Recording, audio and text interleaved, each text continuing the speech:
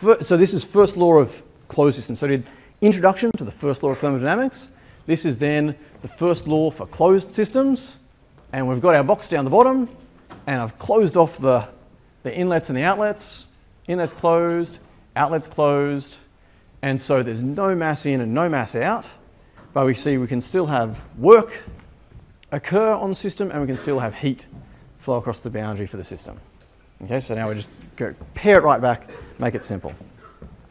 Excellent. Conservation laws, thank you, were the conservation of mass. The mass is neither created nor destroyed, and energy is neither created nor destroyed. This is the first law of thermodynamics, and we come back to it, but may change forms. Cool. The conservation of mass for a closed system is simple. I almost didn't put this up because it almost could be considered trivial, but I do want you to be aware. So the mass in the system at the beginning, or some state, in this case M1, is the same at the mass in the system at any other state. The change in mass, delta M, is always 0, and the mass rate across the boundary of the system is equal to 0. If you've got a cycle, the cycle can be closed and it can have a mass flow rate through the system, but the mass rate across a boundary will be 0 because the system is closed. So that's our conservation of mass sorted out. What about our conservation of energy? That's a pity. Untag. Sorry, that's my boss. Cool. Overall energy transfer, radio. So we said this on Wednesday, so the energy transfer into and out of a system must equal the change of energy in the system. So if energy is coming into the system and nothing's going out, the energy must increase, and vice versa. And we can do that on a rate basis as well. So I want to treat the left-hand side and the right-hand side of the equation separately. We'll simplify them, we'll bring them together, and we'll have a first law for closed systems. So how is energy transferred into or out of a system? Okay, energy can be transferred through heat, Q, and through work, W, and it can be transferred by mass flow. So mass coming into a system can bring energy with it, mass exiting a system will take energy out with it, and so that can be something that happens. But for a closed system, there's no energy transfer associated with mass flow. There's no mass in, no mass out. So that's nice. We can cancel that off. And we would say the energy transfer in the system is Q minus W. Q is positive if heat is coming into the system. W is positive if the system is doing work on its surroundings. So there's a sign convention to be aware of there. And you'll do enough problems that you'll get used to that. And I've just put it in brackets, there might be many heat transfers and many works as well. So it's the summation of heat transfers and of works.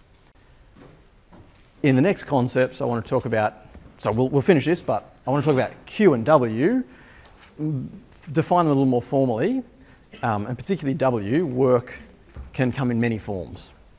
So I need to be aware of them. So that's energy transfer into and out of the system. What about the energy in a system? All right, what are the components for us that make up the energy within a system? We mentioned last week, there's 3 of them. 2 of them you've dealt with a lot in MN 1300, and one of them we care a lot about in thermodynamics. Internal energy is one of them, the other 2? Kinetic energy and potential energy. Excellent, good. Thank you. So that's 3. And we'll use U to denote internal energy. We'll think about internal energy as like thermal energy, okay? EK for kinetic and EP for potential.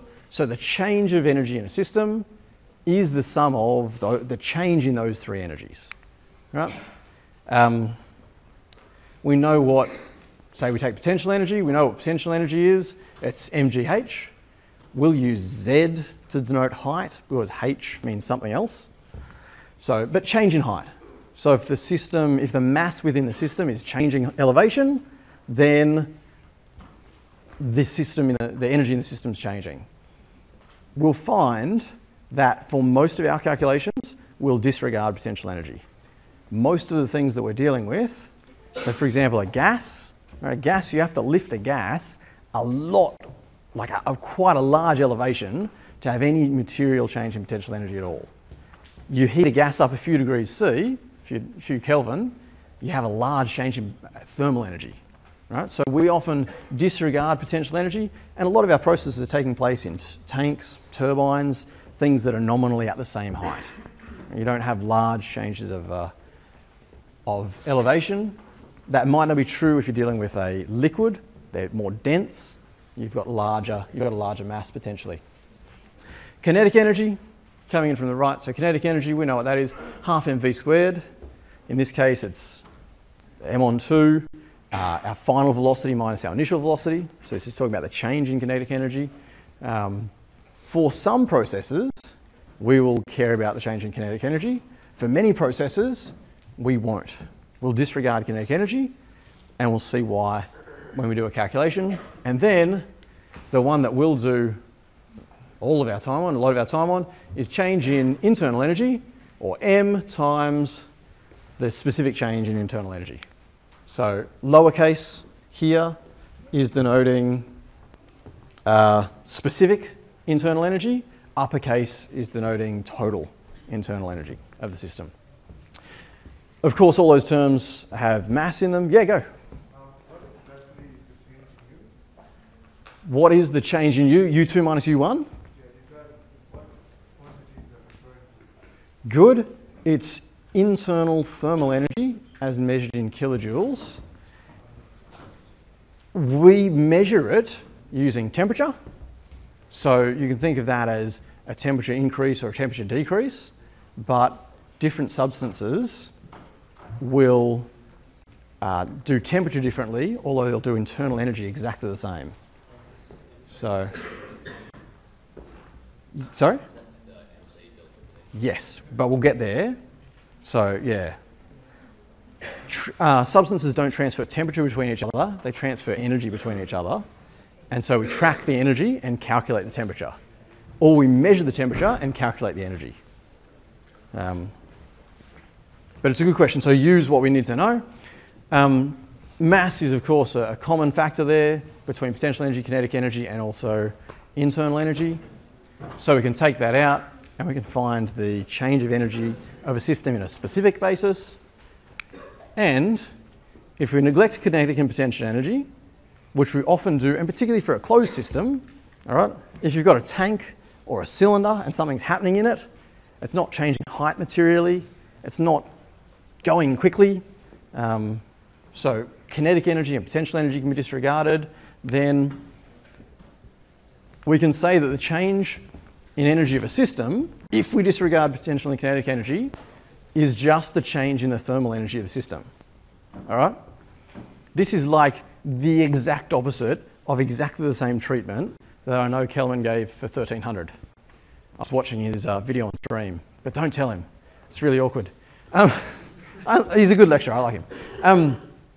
Right? Because he put up this and said, you've got thermal energy, kinetic energy, potential energy, and then said, let's disregard thermal energy and talk about how potential energy and kinetic energy relate, right? Cool, I've just done exactly the same thing, but opposite. So I said, disregard kinetic and potential energy, we're going to talk about thermal energy. And I can show why that is relevant for our study, and that can be on a specific basis as well. So if you divide both sides by mass, okay, so at the top, we're talking about the energy of the total system. At the bottom, we're talking about on a specific basis. So therefore, energy transfer, okay, equals Q minus W, and delta energy of the system is delta U. And you often see it delta U equals Q minus W, so I've swapped those around, and it can be on a specific basis as well. This is what we would say if someone said, write out the first law of thermodynamics for a closed system. This is what you would write. And for the problem sets related to this, this week's problem sets, or problem set 2, you would start with this equation and you'd do everything from that basis. So is everyone comfortable with how we've gone from something, I guess, a bit longer and more complicated? Talking about energy transfer. We'll talk about the energy associated with mass flow later. That's got 3 terms in it as well. So the equation does get quite long, but we often pare it down and we say, well, we're interested in closed systems. We've made some assumptions about potential and kinetic. And so we can get something with only 3 terms. It's awesome. Go. Excellent. Good. So the difference is between the uppercase at the top and the lowercase at the bottom is the top properties, well, property is U, Q and W, are extensive, so they're total on the whole system, and the bottom are specific or intensive properties, so they're on a per mass basis. So, yeah, so you could say, let's put a cubic metre of water here. Cool. You could say, I'm going to put 1,000 kilojoules. Yeah, let's do that. Let's put a megajoule of energy into a cubic metre of water and see how much its temperature goes up. Okay, but I'm not going to do any work to it. Okay, so I've got a Q term, heat. Right, so I've put heat into the water, and I'm looking for a delta U, and W is 0. Okay, so I've got a ton of water and putting a megajoule of energy in. Or the same problem on using the bottom is, well, I can say I can divide everything by mass. So I've got 1,000 kilograms of water, cubic metre of water. I've got 1,000 kilograms of water, and I've got a megajoule. Let's divide a megajoule by 1,000. So I've got a kilojoule per kilogram. If my maths is dodgy, someone pointed out. If I'm going to put a kilojoule per kilogram of heat into the water. What's going to happen to each kilogram of water? How will the temperature change? Now I'm talking about kilojoules per kilogram of heat energy, and I'm talking about kilojoules per kilogram. So I've taken it down to a specific basis. So you divide the whole system by the mass to get from total to specific. It's good, it's a convention for the whole subject, so I'm okay to spend a little bit of time. So I appreciate the question. Cool.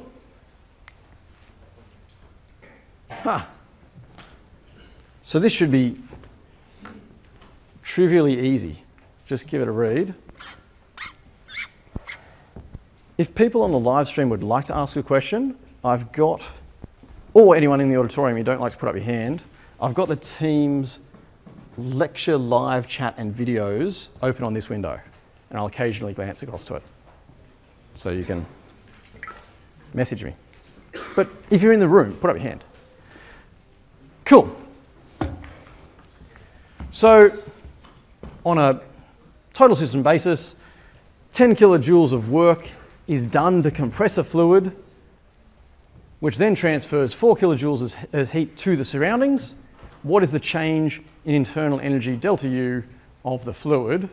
What's the sign of the 10 kilojoules? Work, is it positive or negative? I heard negative. Good, yes. So it's negative. So when the system does work on the surroundings, we consider that positive work. When the surroundings do work on the system, we consider that negative work. Okay, so we get 10 kilojoules is a negative W, transfers 4 kilojoules of heat to the surroundings, so is that positive or negative heat transfer? I heard negative, right? So when we are transferring heat to a system, we consider that positive. When the system is transferring heat to the surroundings, we consider that negative. So we end up saying, I'll see if this is set up to do, so we say delta U equals negative 4 kilojoules, negative 10 kilojoules equals, no one's getting out a calculator. No.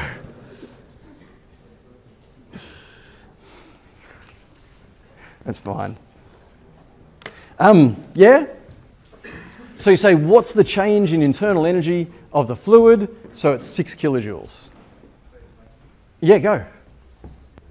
My maths is wrong. Work towards the system. Yes?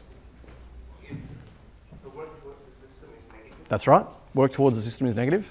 and work from the system is positive. Work from the system is positive. Yep. And the reason for that is that when this was originally developed, they were trying to make basically the steam engine, right? So this is all invented when the steam engine was going on.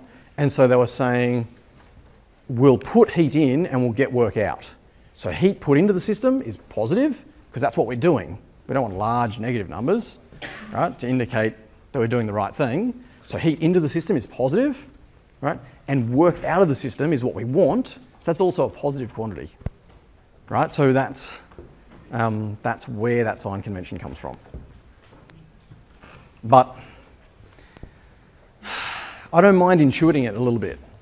Like you're like, you know, if you did this and you got an answer of 14, you're like, I don't feel like that's right. I don't feel like I should have added the numbers. Hopefully.